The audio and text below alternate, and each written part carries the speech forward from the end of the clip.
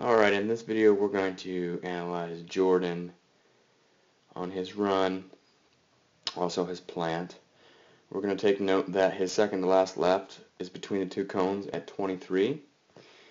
His takeoff should be around 12 feet or so.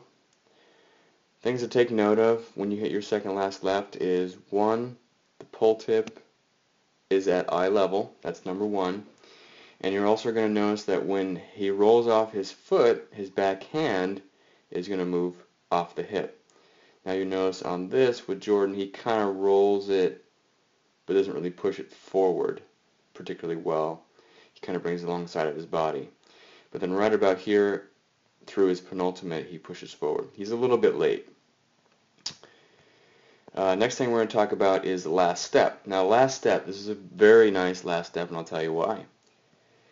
You take the line of his spine, okay, and then you put the line of the spine with the bottom foot. You'll see that his bottom foot, is lined up perfectly with his spine here and his hip.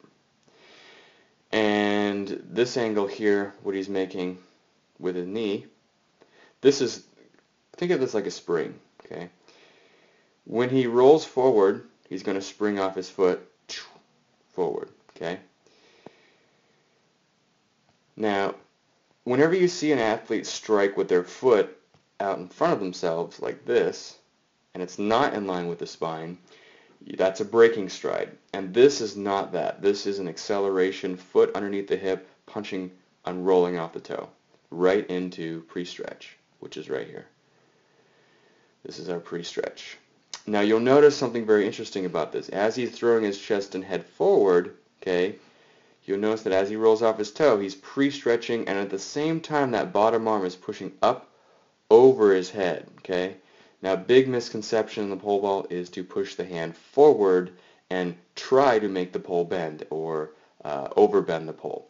What happens if you do that is if you plant with your bottom arm low, instead of having the pre-stretch, which is like this, what you get is, if you have the low arm, you're going to get something like this, okay, and your chest is going to drop back a bit, and that doesn't give you the full potential energy of a swing, and you won't get the pole rolling as well, having the hands high in the air like this. This is where you want to be. He has a little bit of a soft trail leg right there, but with time he'll figure that out. Notice how he's holding pre-stretch. He snaps the swing. As soon as he snaps the swing, he pushes hands forward, compressing the pole through the post-up phase, and then explosion off the top. Now that bar was at 16 feet or so, but you get the idea about the plan, okay? So that's basic 101 with the plant rolling off the toe, okay?